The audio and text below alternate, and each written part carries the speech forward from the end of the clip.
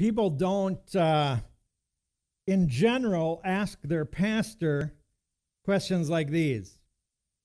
Pastor, is it okay if I cheat on my spouse? I've been kind of frustrated with them lately. Pastor, I love my new car. It's brand new. It's gorgeous. Would it be wrong if I just bowed down to it a little bit and prayed to it? Or a question like this. Pastor, my neighbor told me that he really doesn't like my dog. Is it okay if I kill him? You probably wouldn't ask me questions like this or your pastor questions like this because the Bible's pretty cut and dry on these issues, on what is right and wrong. But between right and wrong is this vast area known as a gray area, and I have gotten questions like this. Pastor, is it okay if I celebrate Halloween with my children? Pastor, is it okay if I play the lottery, buy a lottery ticket? Pastor, is it okay if I go to the casino and play a little blackjack? That are questions that I have been asked that fall into this area that we call the gray area. That's what Romans chapter 14 is dealing with. I would encourage you to turn there now. This morning we're going to be looking at Romans chapter 14, verses 10 through 12. And in our series on Romans of what the authentic Christian life looks like, what does your life look like when you actually apply the gospel, the good news that Jesus came and died and rose again so that your sins might be forgiven and you might have eternal life? When that gospel is applied to your life, we know it changes your way of thinking, it changes your value, it changes the way you live. And what does the Christian life look like when the gospel impacts us every day? Well, Paul, beginning in Romans 14, says the gospel has an impact on how Christians disagree with each other. We're not talking about issues of sin, of issues where the scripture says this is clearly sinful, this is clearly wrong, but what about these gray areas? Now, as I say that about the gray areas, I'm sure when I threw out Halloween this morning, there was probably some people here that went, wait, there's people that think there's wrong, or there's people that think that that's wrong, and there were probably other people here this morning that were like, wait, there's Christians that think that's okay to participate. Wait, what's going on here? And this is the problem in the church in the gray areas. Our natural tendency, even as Christians, because of our old nature, our natural tendency is that there tends to be a spirit of rejection instead of a spirit of acceptance within the church. There tends to be a spirit of division instead of a spirit of unity. And so we divide over things in the gray areas where we're like, I can't believe another Christian thinks that's okay. How can they not know that that's sinful, that goes against everything that God wants us to do? Or there are people that say, I can't believe there are Christians who think this is wrong, and they're uptight and legalistic. If we go all the way back to verse 3 of 14, just as a way of review, Paul has reminded us, he talks about a weaker and a stronger brother. Again, the weaker and stronger Christian has nothing to do with whether or not you're saved. It has nothing to do with your salvation, but it has to do with your understanding of the freedoms that we have in Christ, and that our relationship with him is not based on works, but because we are washed in the blood of Jesus, as we sang this morning. So the tendency is that those who, if you want to use the example I gave this morning, that the tendency would be that those who think participation in Halloween events is fine for you and your children, to look at another Christian who that bothers their conscience, the tendency would be to look down on them and say, boy, they're just pathetic and legalistic and uptight, and they've got to relax. I just can't even deal with people that are that ignorant. And for those on the other side of the issue, to look at those who feel it's okay and to judge them and say, man, I thought they said they loved Jesus, and I thought they were serious about their walk with the Lord, and they can participate in a pagan holiday that celebrates witches and all kinds of evil and occult-like things, and somehow that doesn't bother them. And how can they say that they're Christians when they walk in this way. Boy, we've just made it really practical, right? And Paul says, what do we do when we run into that? Now, the natural tendency is to divide over that. Our natural tendency right away is to go, who are those people that disagree with me? Because I need to straighten them out. They need to understand what God wants in their life. And God says, no, your job is not to straighten them out. And as we've looked over the last couple of weeks, we've seen a couple principles in how love helps us deal with those who disagree with us in the gray areas. The first one we saw is that love welcomes all believers into the fellowship. If you are my brother and sister in Christ, as we took communion together this morning, if you're a child of God and you've been washed in the blood and you know Jesus Christ as your Lord and Savior, that's what we need to know. And that's what matters. And so you're part of the family, and we welcome you into the fellowship, into this body of Christ without reservation or without judgment. The second thing we saw is that love keeps me focused, or love keeps the individual Christian focused on honoring God in everything they do. Take that example again of Halloween. Wherever you fall on the scale of that, do it because in your family, in your understanding, as you understand Scripture, you feel that is the best way for you and your family to honor God. That's it. Don't look around at what you think others are doing or how they fall down, but say, this is where God has led us. This is where, in other words, the focus is on your walk with the Lord, not your neighbor's walk with the Lord or your fellow believer. And this morning, we're going to look at the third principle here, which is that love recognizes that I am not your judge. Love recognizes that I'm not my fellow believers or my fellow Christians' judge. It is before the Lord that they will stand, not before me. Romans 14, 10 through 12. Let's look at that and be reminded of that this morning. Remember again, as we continue through this series, everyone involved here is a believer. It's not believers and unbelievers. Everyone here is a child of God. And God says, here's how I want you to treat those with whom you disagree. Romans 14, 10 through 12. Why do you continue to pass judgment on your brother? Oh, you know what? Nope, stop. I did this at the first service. I want to do this again. We do this every once in a while, and it's good to do it to remind ourselves. So I'm going to ask you to stand if you're able to. We're going to show reverence to God's word. Not that we can't reverence it sitting down, but we're going to stand. And let's read the scripture together this morning. Romans 14, 10 through 12, God writing to us, to believers. Why do you pass judgment on your brother? Or you, why do you despise your brother? For we will all stand before the judgment seat of God. For it is written, as I live, says the Lord, every knee shall bow to me, and every tongue shall confess to God. So then each one of us will give an account of himself to God.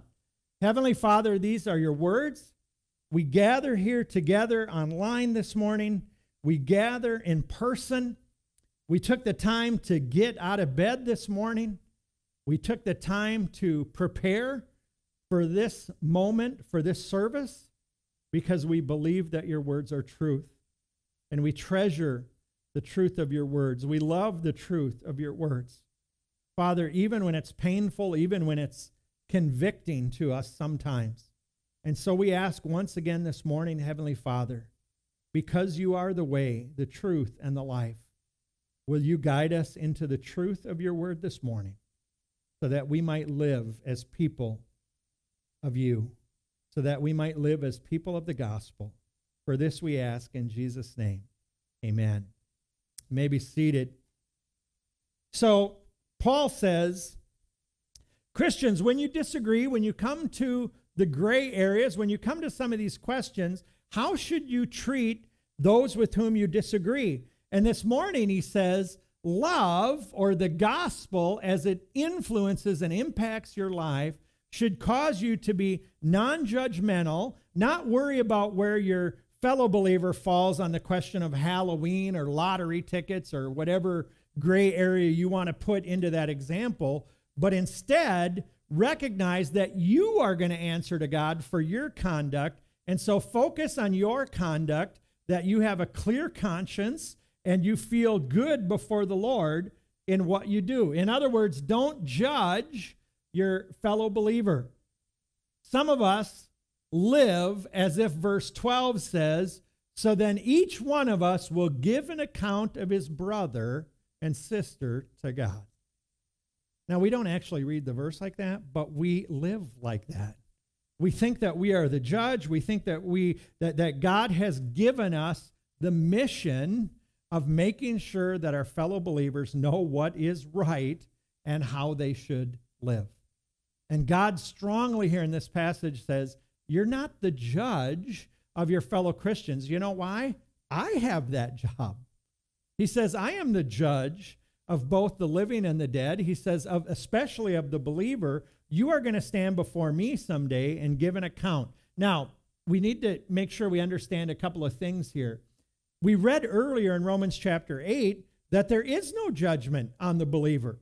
That for those who are in Jesus Christ, for those who have accepted the gospel, we have passed from judgment into life. That is correct, and that's in the area of salvation.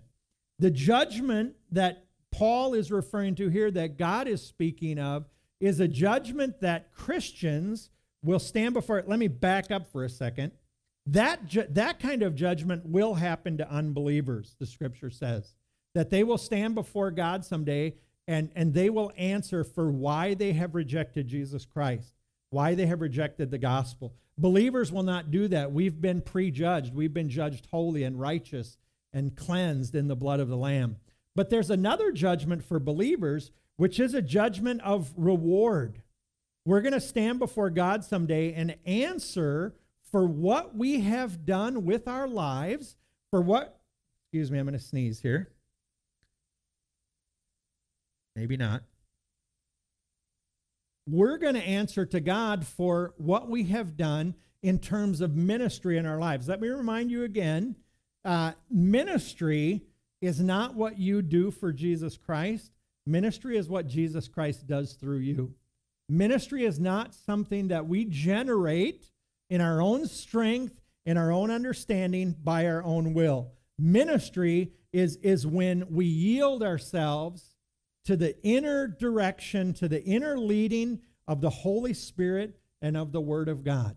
And so, in other words, ministry is not things where I sit around and say, I think I'm going to do this for the Lord. It's when the Lord prompts us and says, will you do this for me?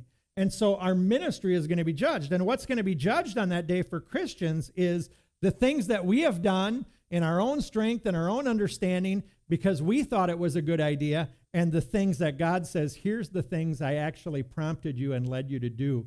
And how that, the illustration Paul gives of those two types, of those two ways of doing things and how they're going to shake out is in 1 Corinthians 3, verse 11 through 15. And we read this: for no one can lay a foundation other than that which is laid, which is Jesus Christ. Paul says, the foundation on which you build your life is Jesus Christ. Do you know him as Lord and Savior? There is no other foundation. It's not by being good. It's not by doing your best. You can't earn it. In other words, it's not by works. It's by grace through faith in the gospel and the work of Jesus Christ. That's the only foundation upon which you become a child of God. And then he goes on. Now, if anyone builds on the foundation with gold, silver, precious stones, or wood, hay, and straw, each one's work will become revealed, for the day will disclose it, because it will be revealed by fire, and the fire will test what sort of work each one has done. If the work that anyone has built on the foundation survives, he will receive a reward. If anyone's work is burned up, he will suffer loss, though he himself will be saved through the fire. So the illustration that Paul gives here of the works of the believer, he says, once you have built your life upon the foundation, the wise man built his house upon the rock, right? That rock of Jesus Christ. The foolish man built his house upon the sand, upon his own works and own efforts. That gets you nowhere. So Paul says, once you come to Jesus Christ, you've been washed in the blood, you become his child, and you begin to build on that foundation. You begin to do ministry. You begin to do works for the Lord. And he said, you're doing two kinds of works. You're either doing gold and silver and precious stones kind of work, or you're doing wood, hay, and straw. Those are two very different categories. The one category, when metal goes through fire, it becomes purified. It becomes shiny. It becomes pure. A precious gem is formed in the fire. Fire is not going to hurt a diamond. Wood, hay, and straw, fire is going to burn that up and destroy it. And so if we go back to ministry, here's what God is saying. If the things that you have done in your life have been things that God has prompted you and led you to do, if they have been things that matter for eternity, if they have been gold, silver, and precious stones kind of thing, when you stand before the Lord, that's going to be revealed. The stuff that is of the flesh, the stuff that was selfish, the stuff that's of your old nature, that's going to burn away. And if anything's left over, those are the things that the God is going to say, boy, this was ministry. Thank you. You yielded to my prompting and you did what I asked you to do. Notice in that verse, what if everything burns up? What if you came to know Jesus Christ as your Lord and Savior, and then the whole rest of your life, you just did whatever you wanted to do? It wasn't ministry that God did through you. It was just things you thought that would please God. Paul says it'll all burn up. You'll have nothing left. But guess what? You're still welcomed into the kingdom of God. You're still his child. You're still saved. You're still redeemed. You just have not done ministry. This is the context of what Paul is also saying to us here. He's saying, Christian, who are you to judge whether or not someone is truly serving the Lord, whether or not they're truly doing ministry? He said, that's not your job to say, oh, this is gold and silver and precious stems, and, this is wood, hay, straw, and stubble. And Christians are funny that way. We have a natural, I think I mentioned this at the beginning, we have a natural tendency in the church to be people of division and people of judgment rather than people of unity and coming together. Christians even like to say, I've heard Christians say to other Christians, that's straw. They go, that's wood, hay, and stubble, what you're doing right there. And my thought is, and hopefully your thought, Paul is saying, is that we should go, that's not your job. God says he's going to deal with that, and it's going to be by fire. It's not going to be by your opinion. And fire there, understand, that's not fire of judgment. That's fire of purifying. The Holy Spirit is fire. Our God is a consuming fire, and so it's going to burn away the stuff of the flesh and leave the stuff of Jesus Christ. So what Paul says here, through the inspiration of the Holy Spirit, is that love reveals itself when we refuse to judge our brother or sister in the gray areas, because there is a judge that we will stand for before someday, and that judge is God. And he quotes from Isaiah chapter 45, verse 23. Isaiah chapter 45, verse 23, the last half of verse 23 is what is quoted here. To me, every knee shall bow and every tongue shall swear allegiance, or every tongue shall confess to God. God says in Isaiah, he said, there's a day coming when every single person who has ever been, who is now today, whoever will be, is going to get down on their knee and they're going to confess, Jesus, God, you truly are King. You truly are Lord. And in that bowing down, there's going to be two groups of people. There's going to be the ones who don't have to be told and are going to willingly drop to their knee. In fact, that's the first thing they're going to do, is drop to their knee when they're in the presence of God and say, Jesus, you are Lord. You are King of kings, God of God, Lord of lords. But the scripture says to all those who have rejected Jesus Christ, who have rejected the gospel, they too are going to drop to their knees. They're going to proclaim the truth, because you cannot be in the presence of God. You cannot be in the presence of the creator of the universe and not confess what is true. But that confession is an empty confession in terms of their salvation. It's too late. It's too late. I'm sorry.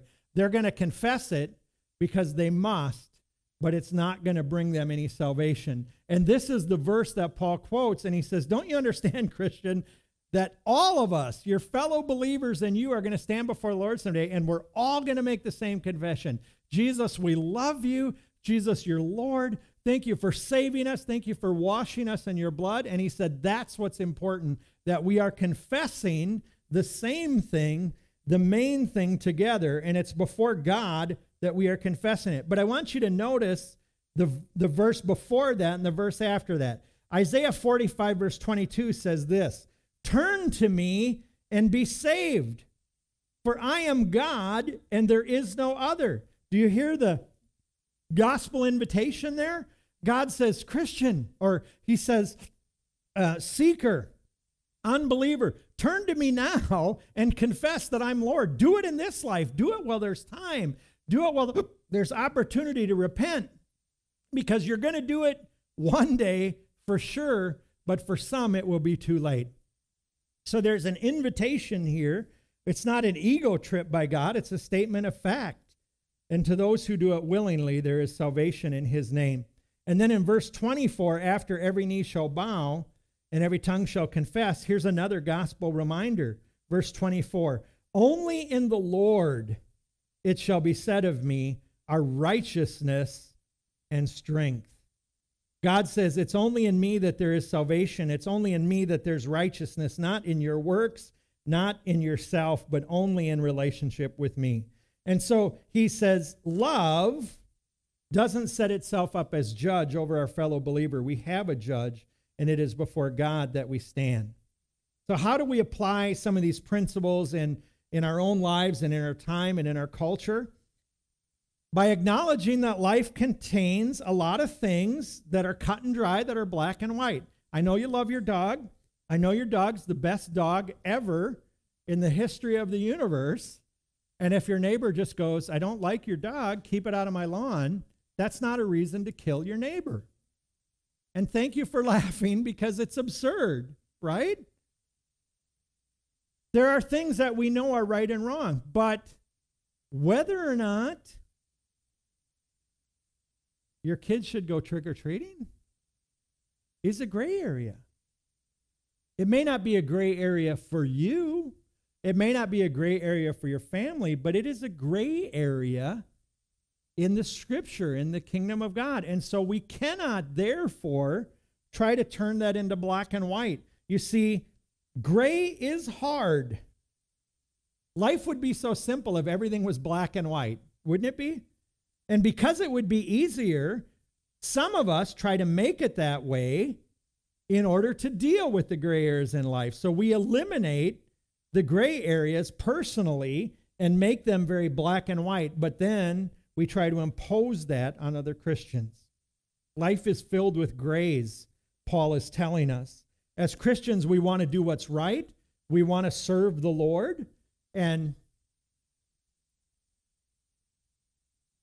did this service start at 10:30? Okay. I just looked at the clock and I'm like, whoa, okay. Sorry. As Christians, we want to do what's right and what honors the Lord. We want to do what the Bible tells us, but the Bible doesn't specifically address every issue, and we're just not sure whether some things are right or wrong. And to complicate matters, some Christians are convinced that some things are right, and other Christians are just as convinced that they're wrong. To beat my illustration to death, let's bring that up again. There are some here, I'm sure, whether here in person or here online, that when I bring up the trick-or-treating illustration, there are some here this morning going, wait, there are some people that think that's wrong? Like, what is wrong with them that they think that's wrong? There are others here or online who are going, wait, there are Christians that think that's okay? How can they say they love Jesus and participate in a pagan holiday or in an activity like that? Or a lottery ticket, or whatever you want to put into that gray area. And so the point is, don't focus on your fellow believer. If it's a wood, hay, or stubble activity, they'll answer to the Lord. It'll burn up, but you know what? We're still going to be in heaven together. They're going to be okay. If it's a gold, silver, or precious gem, guess what? It's going to last, and they're going to be rewarded. So don't look down on your fellow believer. Don't condemn your fellow believer who the Lord does not condemn. Living an authentic Christian life is a gospel-centered and gospel-driven and gospel-motivated life. And it is a gospel of no condemnation for those who are in Jesus Christ. And so Paul's point here as we continue to go through when Christians disagree, he's going, Christian, how dare you condemn someone who I do not condemn? How dare you not accept someone who I have accepted in the beloved? You are to treat them and you are to look upon them as I look upon them, so that you are a reflection of me. Amen? Amen. Father, we confess this morning that the gray areas are hard. We don't like gray. We like black and white. It's easy. There's no wiggle room. Father, in the gray areas, this is why you call us to be people of grace. We say it many times on Sundays because we need to be reminded, because we forget so quickly. It's not about you. Or we should say that so we understand it's not about me. It's about you, Jesus. It's not about my neighbor. It's about you, Jesus. It's not about my opinion. It's not about what I want. It's about honoring you, Jesus, and serving you. Father, help us to be people of gospel. Help us to be people of grace. Help us to love our brothers and sisters and to build them up in the body. For we ask in your name. Amen. What does it mean to be an authentic Christian? What does it mean to let the gospel impact and shape your life? It means that you are to be Jesus Christ to this world. God says, I'm calling you as an ambassador. You represent me. You represent my kingdom. So when people hear from you, they hear from me. When you impact people's lives, it's me that's impacting their lives. And so he's saying, dear Christian, you must accept those whom I accept. How can you judge those whom I am going to judge? That's my job. How can you condemn those with whom I have no condemnation? Accept them in the beloved. Accept them in the family. Be an agent of unity, not of division. And keep focused on those who are outside the kingdom. There are those who are in condemnation because they don't understand the black and white. They don't understand what it means that they're lost and condemned in their sins.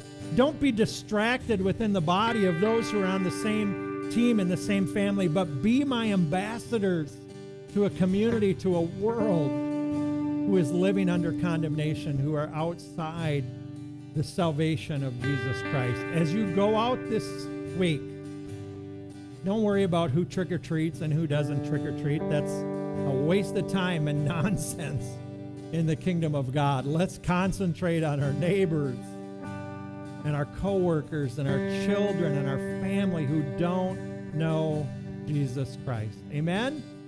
Amen.